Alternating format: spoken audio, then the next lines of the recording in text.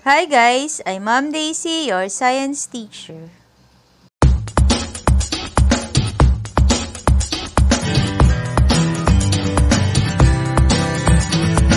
Our lesson is how Galileo inferred that objects in vacuum fall in uniform acceleration.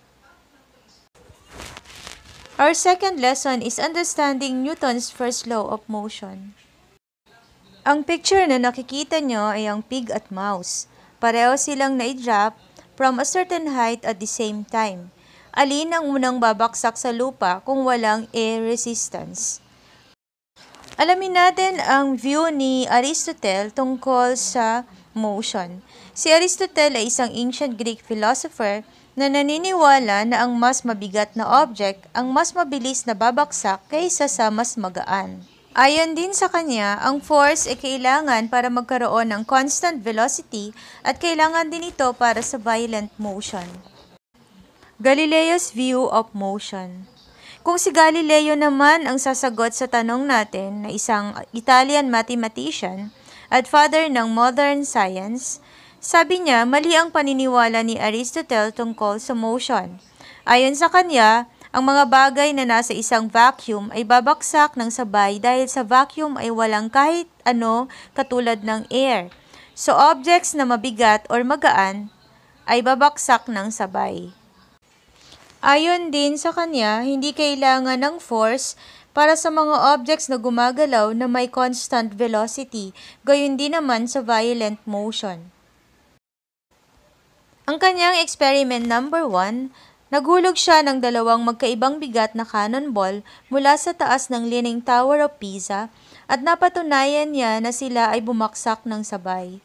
However, hindi niya ma-measure ang distance traveled ng dalawang object kaya gumawa pa siya ng ibang experiment. Ang kaniyang pangalawang experiment ay ginamitan niya ng isang inclined ramp para ma-measure niya ang acceleration ng object. Ang object na ginamit niya ay isang rolling ball para ma-measure niya ang changes. Nasukat niya ang mga bagay ay nag-accelerate at the same time regardless of their size and mass. Ano ang ibig sabihin ng speed? Ang speed ay ang layo o distance na na-travel ng isang object divided by the time taken to travel the distance. The speed of a rolling ball was found to increase by 2 meters per second every second. Pag-usapan naman natin ang freely falling bodies. Ang mga freely falling bodies ay bumabagsak ng may constant acceleration at tinatawag itong free fall. Ang symbol ay small letter g which means acceleration due to gravity. Ang value ng acceleration due to gravity ay approximately 9.8 meters per second squared. Narito ang dapat niyong natutunan para sa lesson na ito. Understanding Newton's first law of motion. Bago natin alamin ang concept ni Newton about motion, isa-isahin muna natin ang mga concept ni Galileo.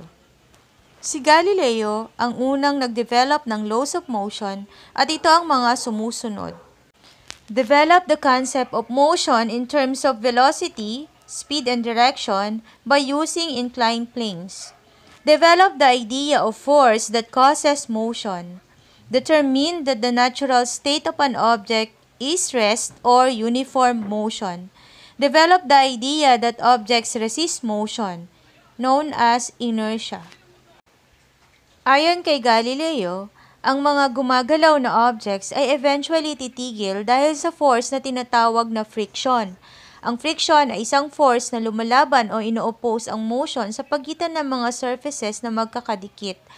Ito ay ayon sa kanyang observation sa kanyang experiment number 2 sa inclined planes. Sabi niya, may pagkakaiba ang initial at final heights dahil sa presence ng friction. Ang kanyang hypothesis ay kung ang friction ay maaaring tuluyang mawala, ang bola sa kanyang experiment ay magre-reach ng exactly the same height, or kung horizontal naman ang paggulong ng bola at walang friction, ang bola ay hindi titigil sa paggalaw.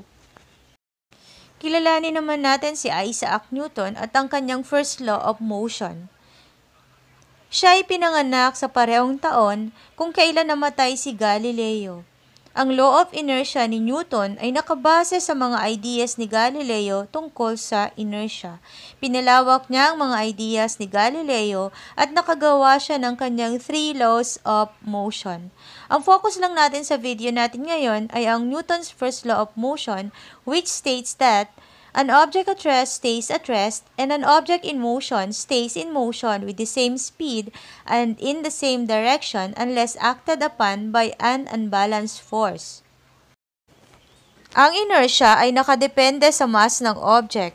Ang mass ay ang amount of matter or substance that makes up an object. Ito ay measured in units na tinatawag na kilogram. Ang bagay na mas malaki ang mass ay mayroong mas malaking inertia at ang object na mas mababa ang mass ay mayroong mas mababang inertia. Kung mayroon tayong dalawang object na wooden box at isang styrofoam box, alin ang may greater mass? Alin ang may greater inertia? May 3 types ang inertia.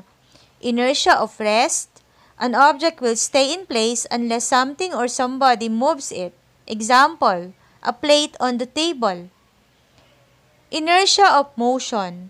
An object will continue at the same speed until a force acts on it. Example, a rolling ball. Inertia of direction. An object will stay moving in the same direction unless a force acts on it. Example, a moving car turning right.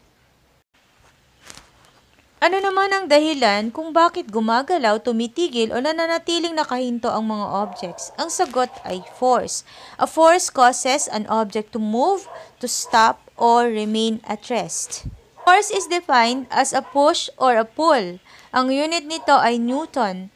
Ang isang Newton ay ang amount of force required to give a 1 kg mass an acceleration of 1 meter per second squared. So, 1 Newton is equal to 1 kilogram meter per second squared. A rolling marble on the floor that suddenly stops when it reaches a rough surface does not stop because of the absence of a force. It stops dahil sa presence of a force called friction. Friction is a force that opposes motion between any surfaces that are touching. Friction occurs because no surface is perfectly smooth. Rough surfaces have more friction than smooth surfaces. Heavier objects also have more friction because they are pressed harder with greater force than lighter objects. Friction produces heat because it causes the molecules on rubbing surfaces to move faster and have more energy. A balanced force is a force in which the net force is equal to 0. Kung i-consider natin ang nasa diagram, may dalawang forces acting on the flower vase. Ang force na galing sa table pushing the flower vase ng pataas na tinatawag din na normal force at ang downward force naman ng flower vase na tinatawag na gravitational force. Ang net force ay equal sa 0. Ano naman ang unbalanced force? Ito ay kung saan ang net force is greater than 0 at ito ay nagkakos ng acceleration. Para sa selected learning task, narito ang mga dapat niyong natutunan sa lesson na ito.